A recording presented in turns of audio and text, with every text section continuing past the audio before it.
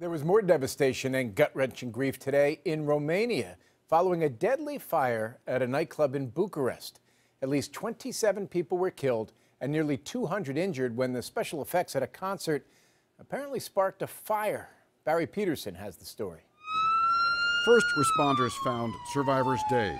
1 minute, they were part of a crowd of up to 400 in a nightclub at a free heavy metal concert. Then, in literally seconds, they were fleeing for their lives. They suffered from smoke inhalation and leg injuries from the stampede that became a crush to get out the one exit. Many didn't make it.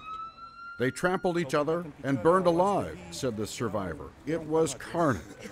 These pictures show the fireworks used by the heavy metal band Goodbye to Gravity that apparently ignited polystyrene decorations on a pillar.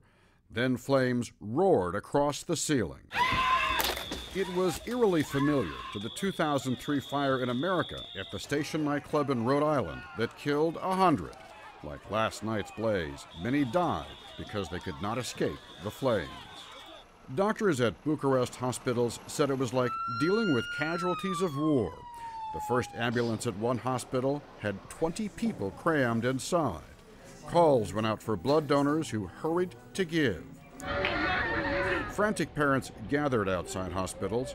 Many victims, some as young as 14, carried no identification, leaving parents desperately trying to find their children alive or dead. Barry Petersen, CBS News, London.